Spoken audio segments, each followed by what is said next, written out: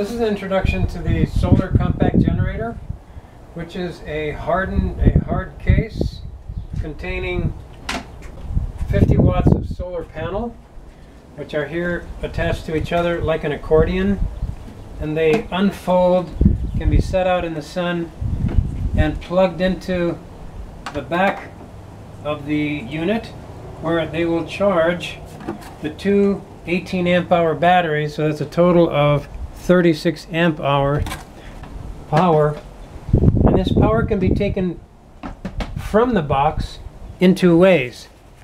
One way is through the front outlets, which are common cigarette lighter outlets like you'd find in a car, and the current voltage can be found on the voltage meter on the front. We have 13.1 volts.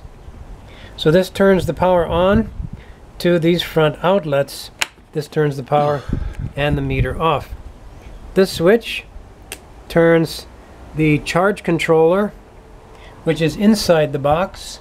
This is the charge controller, which is monitoring the battery, and when the solar panels are plugged in, this will light and show that it's taking power from the solar panels and charging the batteries. When the batteries are fully charged, the charge controller will stop charging so they don't get overcharged. These two batteries are connected together in parallel, so you still have 12 volts, but you double the amperage. Over here on the left, we have a 500 watt pure sine wave inverter.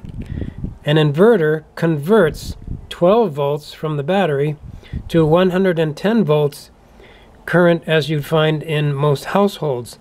And that current, when it's converted, it comes out the back, where one can plug in appliances up to 500, a total of 500 watts here in a normal outlet socket as you'd find on the wall of your house.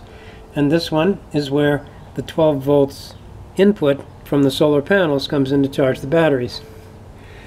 The way you would use this is, if the batteries need to be charged, then the solar panels would be opened up, and they open up like an accordion,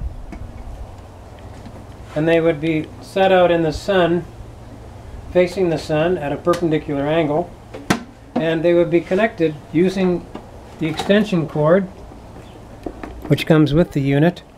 This extension cord, I believe, is about 15 feet, and it connects the solar panels to the input in the back of the box, connecting the charge controller to charge the batteries. When the batteries are fully charged, and they will register about 13.2 to 13.4 volts on the battery meter on the front, the voltage meter on the front.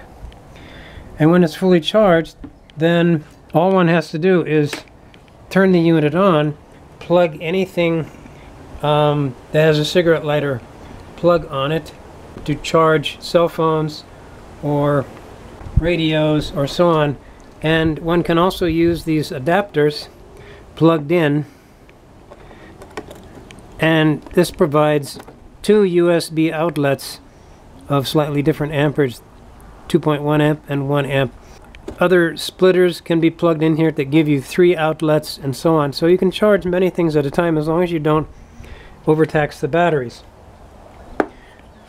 Coming back to the inside, when one does not need 12 volts but one needs household current, one simply turns the circuit breaker, which doubles as a switch, and now you see the green light on the inverter showing that we now have 110 volts coming out the back. And to turn it off, simply disconnect the circuit breaker. There's also a fuse for the 12 volt system. Anything plugged into the front of the unit through these cigarette outlets is secured or made safer by a fuse, which can be changed. This thing can open, you can change the fuse just like you do the fuses in your car. That's all there is to a solar compact generator. It will power and charge just about any small appliance or device that you would need or use in an emergency. Obviously, you're not going to plug in your refrigerator or your toaster, which require a lot of power. Thank you for your time.